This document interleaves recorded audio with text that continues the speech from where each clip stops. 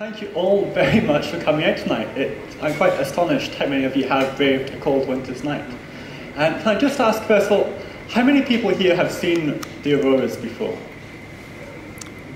Okay, I would judge that about a third of the people here, okay? How many of you have seen them in the UK? Okay, that's most of you again. And how many of those have seen them in the last 2 years? Okay, the number dropped there a little bit. Okay.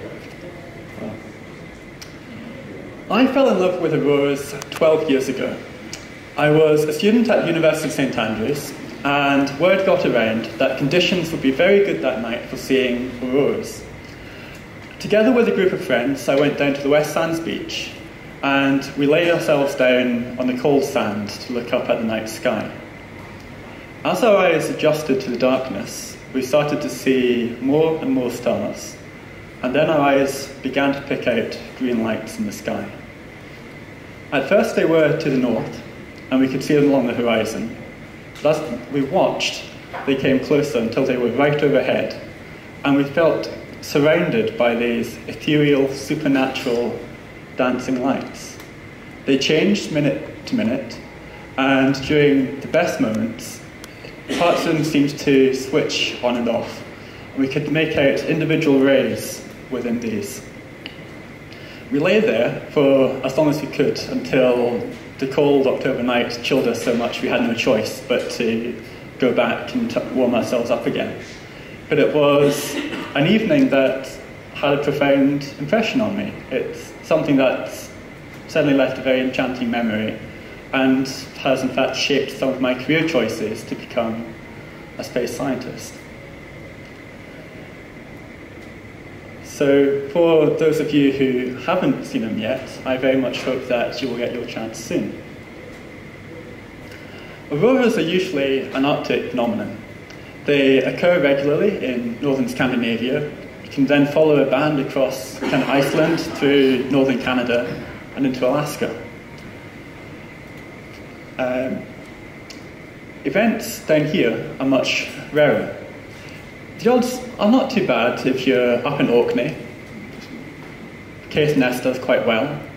Aurora doesn't do as well as Caithness, but still better than us, and then we start to come in. We do a lot better than the south of England, though.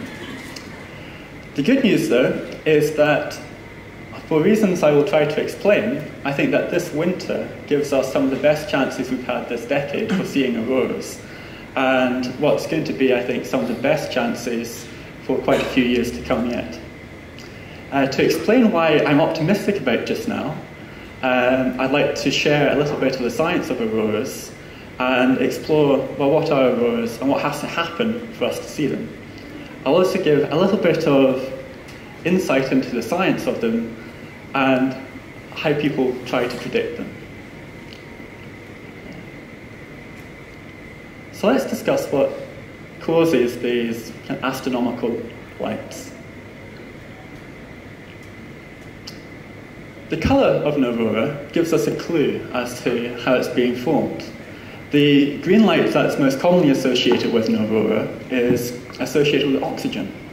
It tells us that somewhere high in our atmosphere, between 90 kilometres and 150 kilometres altitude, right at the very edge of space, the tenuous atmosphere that's left up there, it's glowing. Something is giving it energy and making it create a light. The effect is actually, in kind of physical ways, quite similar to what happens inside a plasma ball.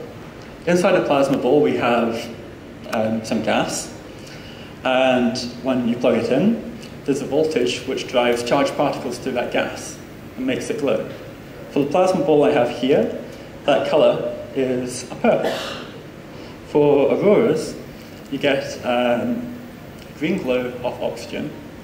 A rarer colour that you can also see comes from a bit higher up, between about 150 and maybe 300 to 500 kilometres. You can see a red as well.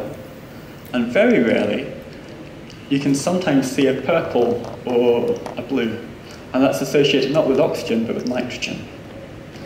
Now for the plasma ball, the gas is glowing because we're driving charged particles through it with a voltage.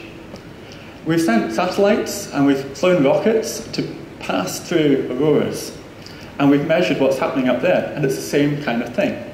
Charged particles, this time coming from space. But you need a voltage to drive them. And this is happening on a planetary scale, in a large circle that sweeps all the way around the Earth. And to have such a powerful driver, you need a very powerful object. And in this case, it's the sun.